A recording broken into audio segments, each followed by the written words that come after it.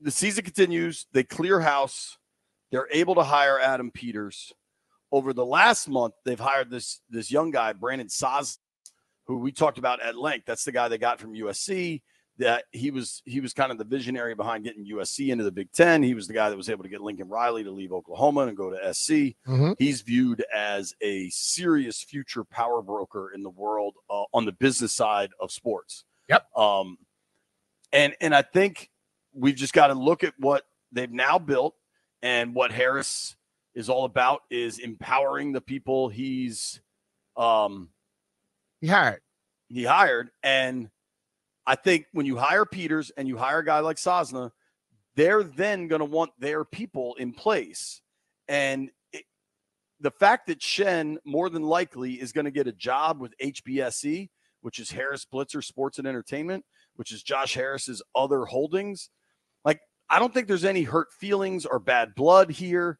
I think it was just kind of the evolution of a position. When they hired Shen, let's be real, there was no analytics going on in Ashburn.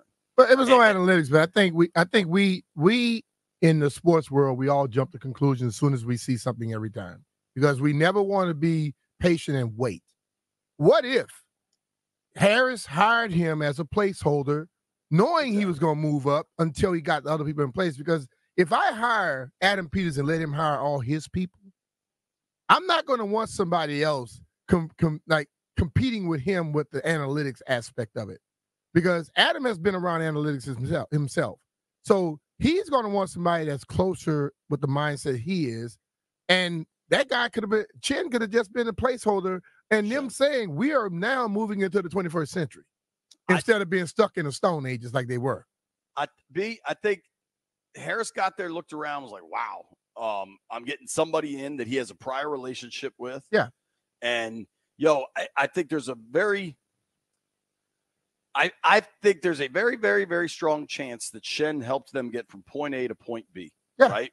And then once they got to where they believe they are now building the team out they want,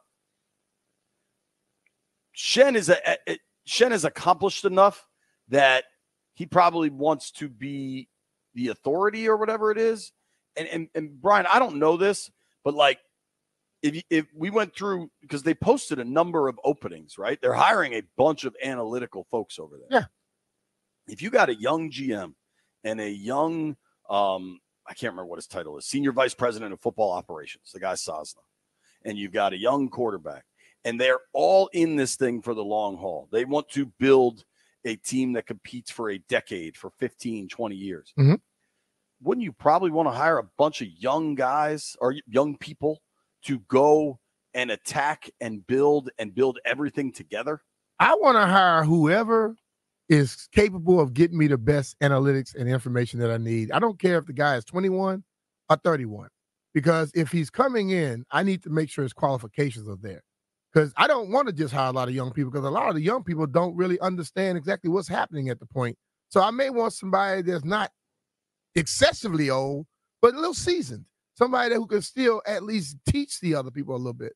I think the people in the top are the ones you need to be concerned about to be able to give the game plan, like Peters and Sosna. Okay, those guys, I don't care if you come in here at 31 or 21, they can give you what the game plan is. And I think that's the most important thing. But this is what you do when you buy something, and then most people just buy and just get rid of people, bringing all new people in. You have to learn the new business you're in. And yes, he was involved with owning other franchises from other sports, but the NFL is totally different than the rest of them. So they came in, he hired somebody that he had a relationship with from another football team that basically got them to a point where they needed to be, while bringing in other folks to take over this thing, knowing he could be your overseer. You know what I mean? So, like, to me, I think this is basically the stages you go through in business the right way. Unlike what Dan did, roll in, fired everybody that knew everything about it, hired all these young people, and guess what they've been doing? When the whole time he was here, things was worse than it ever was, because nobody knew what the hell was going on. I just texted you something, B, that'll but right. I think there's a number of things. I think we have this inherent reaction as people that have watched the ship of fools in Ashburn for so long to immediately be like, oh, what is this about?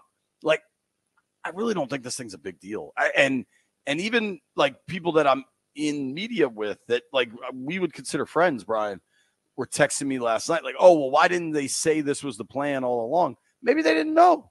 But they don't have to tell us what the plan, like the whole thing of it is this, Jay, to be honest with you.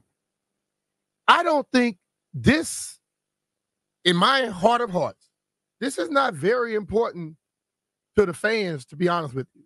We make it important to them. They care about what the hell is happening on that football field. Because you know how many people hire and fire people in the front office and do things and they never hear about it? Right. But we talk about it because, first of all, we never had analytics.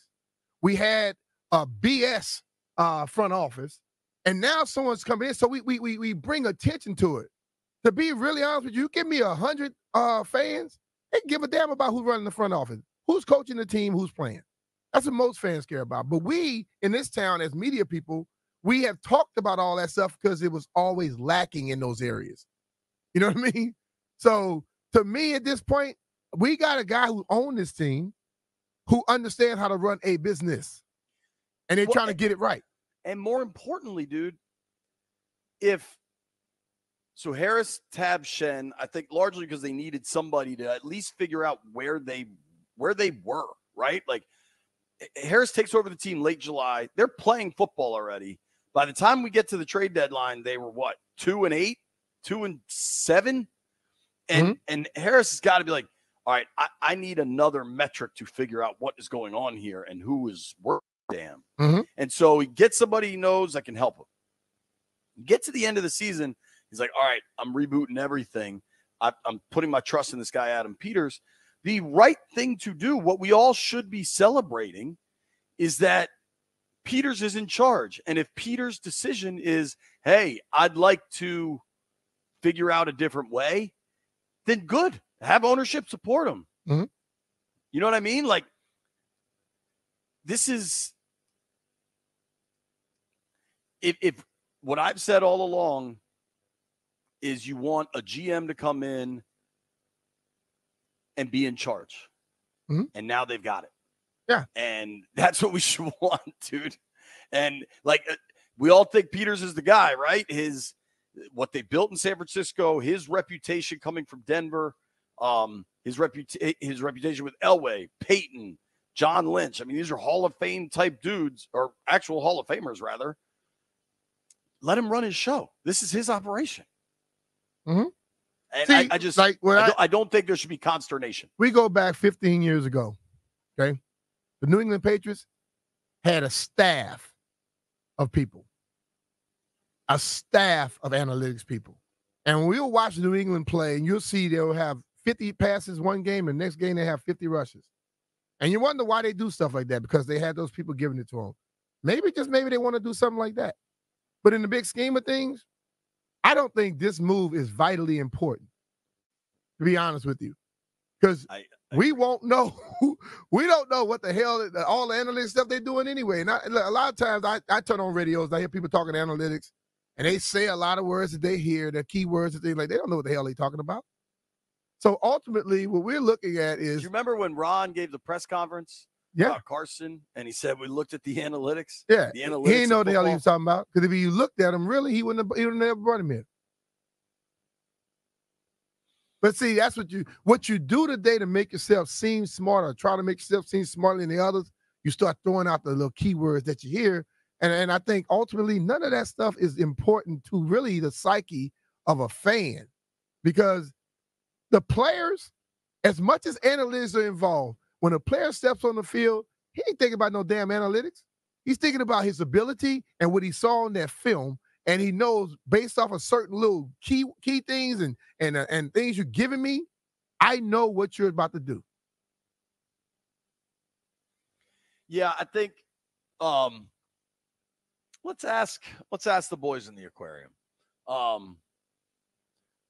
Jeff, do you have much of an opinion on Eugene Shen leaving the organization? No, not really. Okay.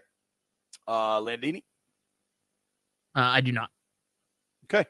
I think maybe that's how most people reacted. Frankly, to me, that's how most people should react.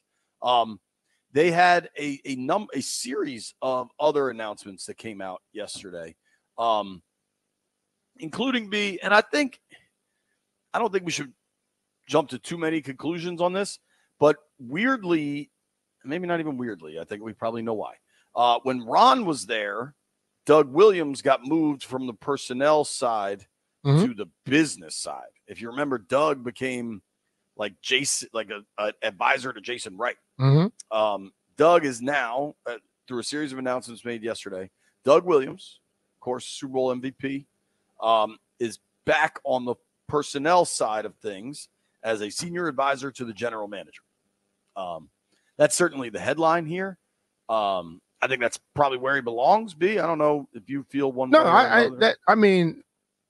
I've heard that stuff, and those moves were made immediately. Okay, right. When real football people stepped in that building, they made real football decisions, and that happened immediately. Now they finally come out and they say what's going on. Some of this stuff has been in place already. Sure, and they just made all the announcements. Yeah, they made the announcements, but like my ultimate thing is, Ron didn't want anybody with any ties or any experience to be involved because he wanted to run every damn thing. Point blank. Other people look at people with the same level of experience and expertise and say, you know what, I want them as close to me as possible. I think that's how you run stuff. It was for a long time when we had the other ownership, it basically seemed like there was a separation between who built this damn team, who built the personality and the prestige of this team. It was a direct conflict between them and those that were in place at the moment. But all of a sudden, these new guys come in and they say, you know what, hell, I'm not giving them a stiff arm. I'm going to welcome that in because, I think when I've been on other teams, I've been around other people on other football teams I've never been involved with, there's a connection between the past and the present and the future. This team shut that off. They wouldn't let Darryl Green come around when Dan was in place. You see what I'm saying? All that stuff shows you they wanted to try and present this thing as it was them. And that's why it fell the hell apart. Because they didn't understand what the whole history of this was. People run around talking about, I was a fan. No, he wasn't no damn fan. Your dad was a fan. He wasn't a fan ever. He bought the team and he got some money. Wasn't no fan of this team. I think there were so many bad decisions that were made along the way. And then you're right. Like Ron really tried to close the ranks, recreate everything he had in Charlotte. And then I think Ron also cared far too much about media stuff and perception. Yeah. And why you think you need to box out a guy like Doug Williams. Because people that don't know Doug, and it's one of the true joys of my life that I've gotten to know Doug Williams a little bit over the years here.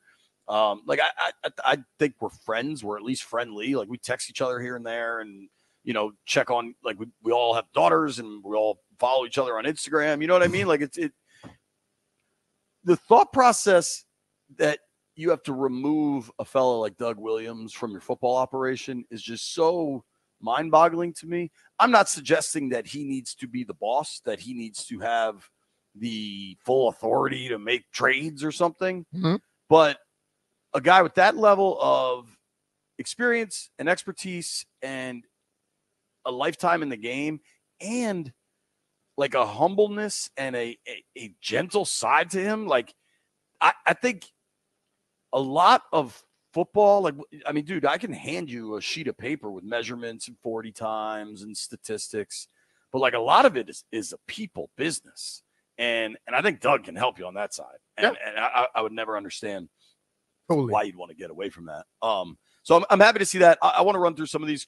Chris White promoted to director of pro scouting, and to B's earlier point, a lot of this has been done. They were just waiting for the right time to announce it all. Some new scouts, some new scouting assistants. Two people I want to bring up specifically. Sean DeBarbery gets promoted to vice president of football communications. That's a person that like we deal with all the time, and want to congratulate him. And then Rob Rogers. This what you just said? Sean. Okay, yeah. I like Sean. Yeah, he does a good job, dude. Think about since Tony left, Sean was like 25 and had to deal with Trent, Dan, like all the.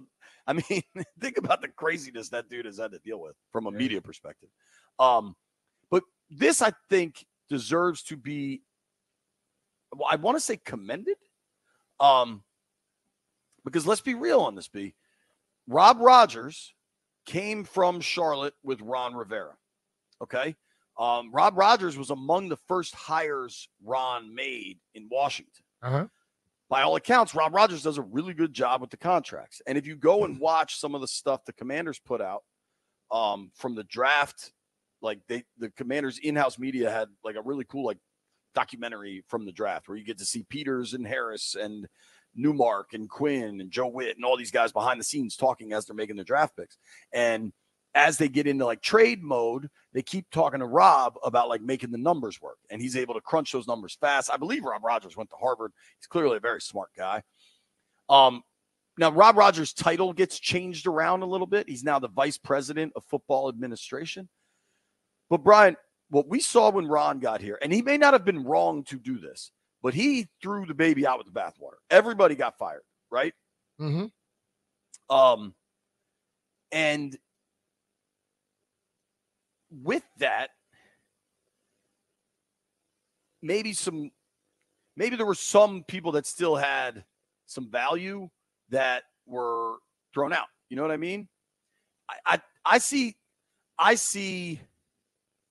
at least an honest approach to giving people a chance that Rob Rogers is being retained on this staff. I think we saw it with Martin Mayhew also. Or just Rob and Martin both understand and are very good at their jobs. Yeah, that's what I'm saying. And they were not given a chance before, and I think people can see that. That's what I'm saying. And I applaud that people are looking big picture and not, what do we always say? It's the league of self-preservation, right? Step one of self-preservation is get rid of anybody you don't know. This seems like they're looking broader than that. And that I applaud.